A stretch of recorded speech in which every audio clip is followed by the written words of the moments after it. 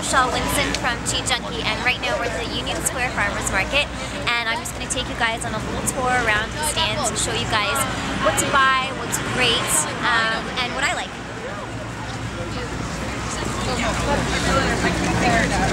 But they're like so the farmers market is seasonal. So during the summer we can find a lot of fresh greens, wonderful vegetables, ton of fruit, and during the fall months a ton of squash, wonderful root vegetables. There's a ton of things that we can do with abundance of squash.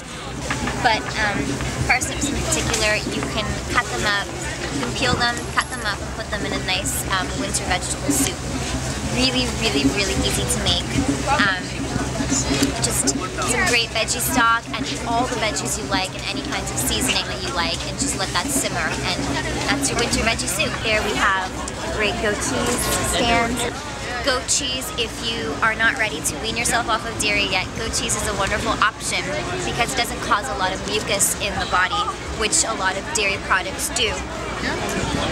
So I like to cook goat cheese on salads. It's a great option.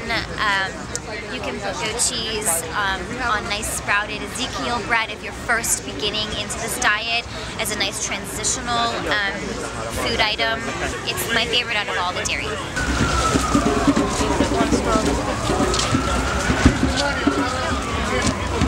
Thank you. Thank you. So this one is the raw caraway sauerkraut, and they don't use vinegar. It's naturally fermented and it's raw, so it's absolutely delicious.